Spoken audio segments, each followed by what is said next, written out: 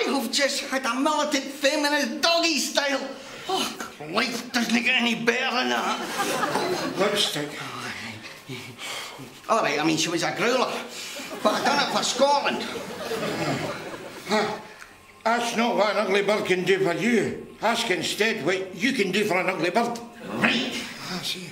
But I don't want another Hackett dwarf on my CV, so keep this to yourself, right? Oh, you can depend on me. Flacido Domingo.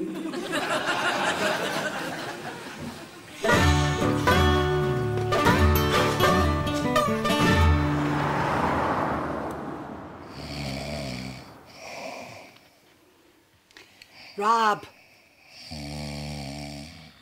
Rob. It's all right, I don't want sex. I'm worried about this Albaclean deal. It's not turning out the way Ella and I thought it would. I wondered if maybe you would cast your eye over it for us. Oh, gee. You want my help now, do you?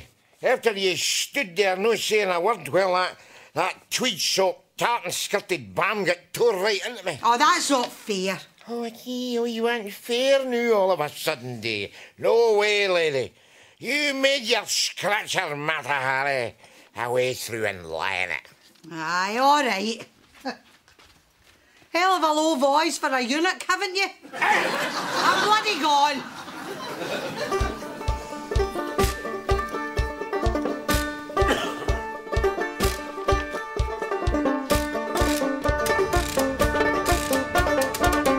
It's awfully good of you to see us at such short notice.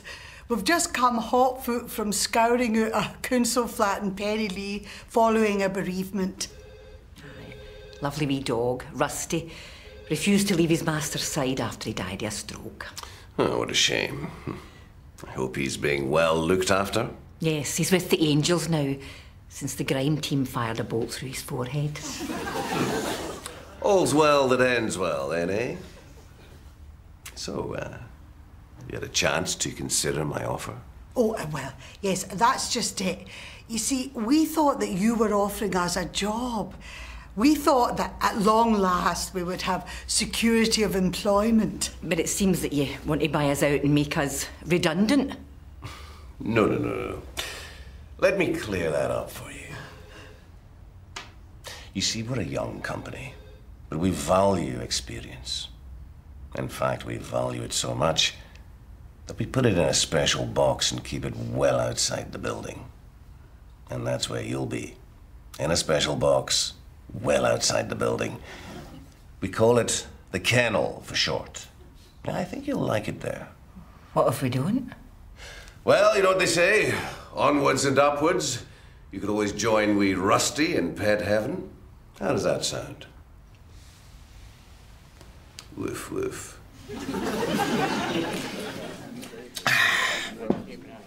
So what did you get up to last night?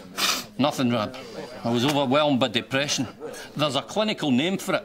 Lying on the couch with a box of celebrations. That's the one. I'm a martyr to it. You all right? No. In fact, I was just telling Rob here that we were... That's it. You've had your moment in the sun. Sorry, Rob.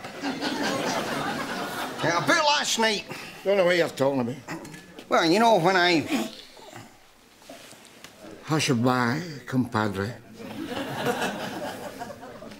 You mean you kept your word?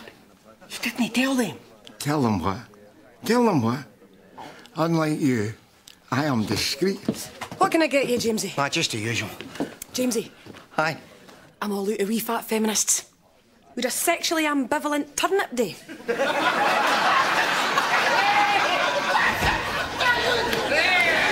Rob!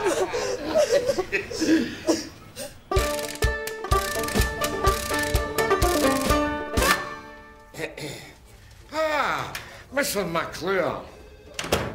Sit down. Oh, thanks very much. What can I do for you? Well, you're in the cleaning business, so I thought you might be able to clean that up for a start. I really don't see what the problem is. I cut your wife a sweetheart deal. No, you didn't. You called her a dug. You got a growler deal. Well, perhaps my manner was a tad brusque. Let me explain the figures to you. Don't bother. I've been in social security for 32 years. I'm practically a trained accountant. It's a straightforward contract. I simply absorb your wife's company, the House Mice, into my own company, Albaclean. Oh, aye, and take all her clients with you. A client list she has worked bloody hard to build up. Yes, and in return, she gets an attractive package of shares based on target-driven incentives over the next 3 years. Oh, aye, I've seen your target-driven incentives. Listen, my wife would have to clean lavies from here to Mumbai, and she'd still make more money slipping her hand in the back of your living room couch at home. Well, I'm sorry that your wife will no longer be able to keep you in the manner to which you've become accustomed. However, there is a recession on. Oh, there is that. And don't bullying shyster bastards like you just love it. Let me show you the door. What for? I've seen doors before. My house has got walls and ceilings and everything. All right. Look, I'm sorry I shouldn't have called you names. I apologise. You know, there was a time when a Scots education was the finest in the world. And with the right political will, God willing, those days will return.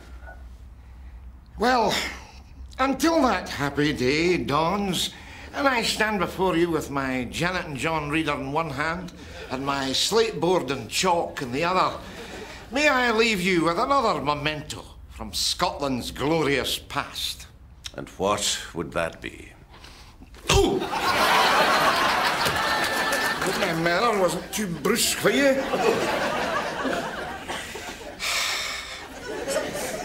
Life was simpler in the old days, wasn't it? Nowadays, they'd probably make me wear a safety helmet before they let me nut somebody. You know, was it Burns that said, life is an uphill gallop from the cradle to the grave? That's nice, Rob. That's nice.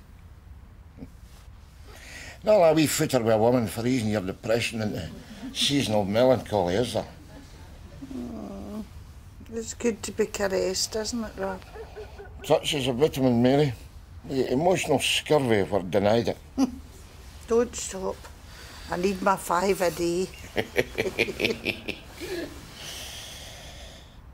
You know, Jeremy Patchman said that Burns wrote worthless doggerel, which actually makes Jeremy and I brothers in affliction, doesn't it? Because I've got knackered knackers and he's obviously got 10 years. But don't you worry, Jeremy, don't you worry. There'll always be a very special place for you in Scotland, oh yes. When the recession's over, Paxo, and we're looking for a new great chieftain of the pudding race, we'll be in touch, boy. I'll tell you, the job is yours.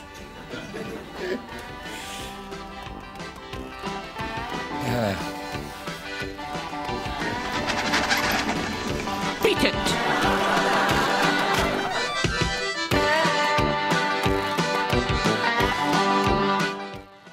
And Rab's C. Nesbitt continues on Thursday at 10 to 11. Next tonight, stay with us for more from the Winter Olympics.